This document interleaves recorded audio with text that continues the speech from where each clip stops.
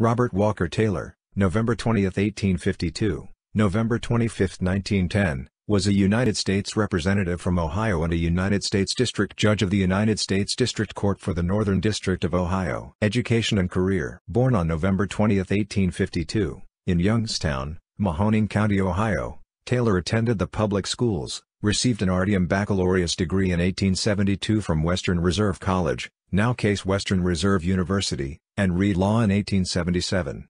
Prior to practicing law, he taught in the high school in Lisbon, Ohio and served as superintendent of schools from 1873 to 1875.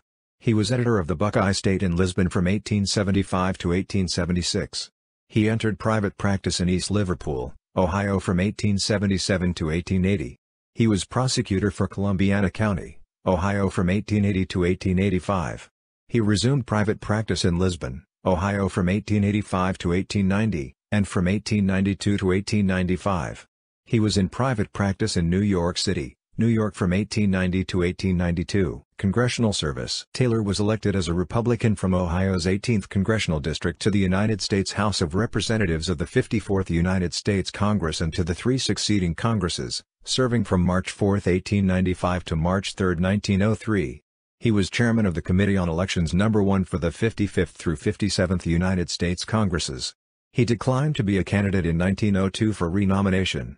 He resumed private practice of law in Youngstown from 1903 to 1905. Federal Judicial Service. Tayler was nominated by President Theodore Roosevelt on January 6, 1905, to a seat on the United States District Court for the Northern District of Ohio vacated by Judge Francis Joseph Wing. He was confirmed by the United States Senate on January 10, 1905, and received his commission the same day.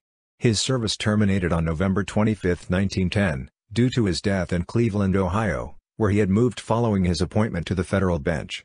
He was interred in Lisbon Cemetery in Lisbon. Family. Tayler was the son of Mayor Robert Walker Tayler Sr. Citation needed.